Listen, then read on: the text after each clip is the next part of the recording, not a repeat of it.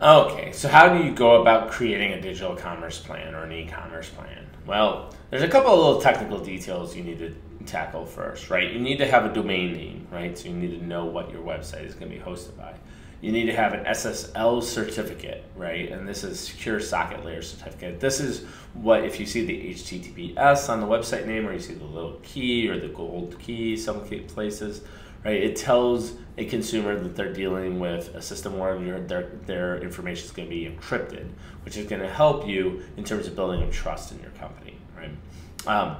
Especially when a consumer is sending you something like credit card information. You're going to deal with hosting. Who is going to actually host your website and the content that is going to have the transaction? You deal with the platform, and the platform is how you're going to actually record everything that's going on, and the payment mechanism. Right? So domain name, a couple of key words, or a couple of key tips.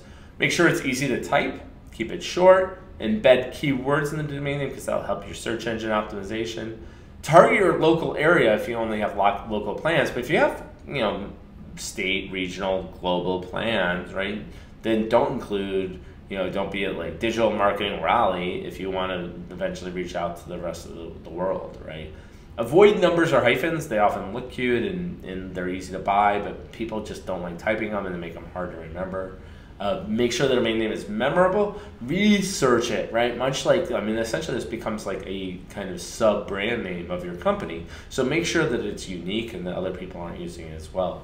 Protect and build that brand. So if other people start to use a similar name, right, unfortunately, given the way that copyright protection works in the United States, you have to defend that as much as possible. And act fast. Go out and register that name as soon as possible.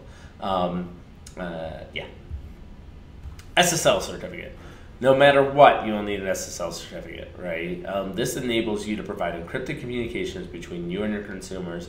And for digital commerce, this is basically required, right? So you can go to a number of different places that will sell you, that will put together essentially an SSL certificate for you that's authenticated by the appropriate authorities, so that once you have this kind of unique number, right, you can have transactions with a consumer that are secure, and you can guarantee that the information that are being transmitted to you can't be snooped on by somebody else.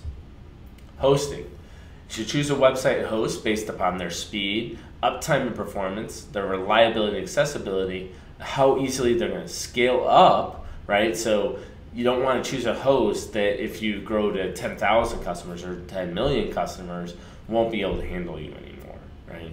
And make sure the cost is always important. But uptime and performance is something that's often overlooked, right? Obviously, if your company can't provide the ability to make a purchase on a regular basis, people will not make purchases, right? So every time your website goes down, your profit line goes down, right? So make sure that you've looked into the uptime and performance of the system. And if you don't have enough internal support staff to really make sure that the website is being maintained and that everything's up to speed, make sure that they have that for you as well. So how are you actually going to provide the platform, right? Like where they actually go out and make the purchase. And there are a number of different solutions to them. There's something called software as a service, where you actually kind of essentially are renting a platform. You're renting the ability to make purchase. And Shopify is probably the best example of this. You could also not buy, but actually acquire an open source solution. So Magento is a solution that allows you to handle transactions, allows you to handle digital commerce on your website, where you can just go and grab the package, install it on your website, and run it from there. You can actually have the commerce side be hosted by a retailer, right? So Oracle and IBM both make products available where they will host your commerce and your sales for you. And of course, they give you great database access and everything like that in the back end. And then there's something called platform as a service, right? That allows your online digital commerce solution to kind of integrate nicely with a lot of your traditional sales services, right? So especially if you're doing like a B2B operation in which you want to give people the ability to add in new orders on their own, right? And then you can invoice them correctly, all those kind of things. This is kind of the way you want to go. So Force.com, which is a Salesforce division, kind of provides this nicely, for instance. So after you've talked about what the website looks like, how you're going to actually handle the transaction in terms of putting things in a shopping cart and like going to the checkout, then you need to start talking about how you're going to actually take their money, right? Well, you need a payment service that handles that.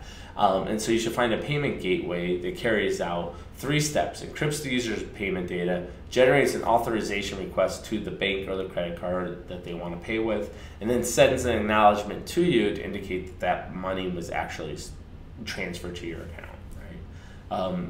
So once you've got those 5 steps done, you essentially have a system set up. Of course, you've now sold something, but you have to fulfill it. So on the back end, you'll still need to provide the consumer with the product. So you need to have some sort of system that handles inventory management, warehouse management, order management, delivery, returns, order tracking, so you can provide the customers with those nice little things that say, this is where your product is right now. Many commerce platforms such as Shopify will assist you in this process, right? So it's often useful for a startup company to use something like Shopify, where they basically handle all this for you automatically.